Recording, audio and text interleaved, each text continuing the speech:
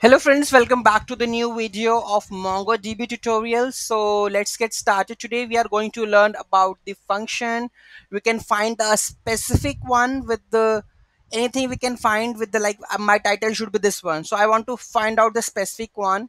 Okay, we can use the limit also. So how to limit the rows, like I want only 5 rows, 6 rows, 7 rows, how to go and use it, and how to use count function in the MongoDB shell. So let's get started. So whether you want to collect like how much this collection consists of, how many count it is, so you can also count it with the help of the command using the MongoDB shell. So let's get started. Those who haven't subscribed my channel, please subscribe my channel and do hit like to that video.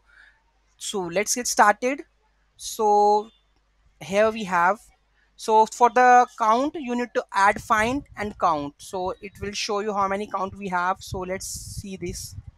Okay, so I'm going to paste this one. Okay, basically it has 3 records, right? 3 records, correct. Now we are going to add another one. I want the which have the category news. Okay, so let's see, we have the category news. Yes, we have one. Okay, so I'm going to paste it and let's see the count. It's 0. So it's n is caps, so I'm going to add the category with n caps. Okay, and see there is one.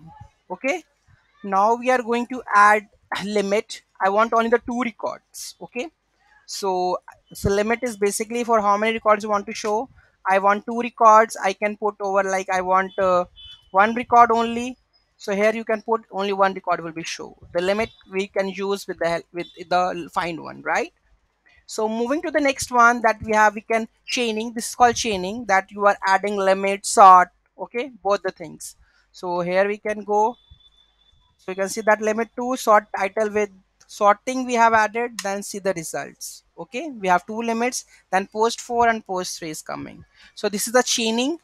The last one, that is we have or added the limit also, sort also. Okay, so this is called chaining one. We can also add the count, sort by, order by, anything we can add it over here, where condition also we can add. Okay, so this is the tutorial on the count, limit, and specify what we can find with the specific one also. Okay, so any query, any issue with that, just let me know in the comment section. Thank you so much for watching this video. Have a great day.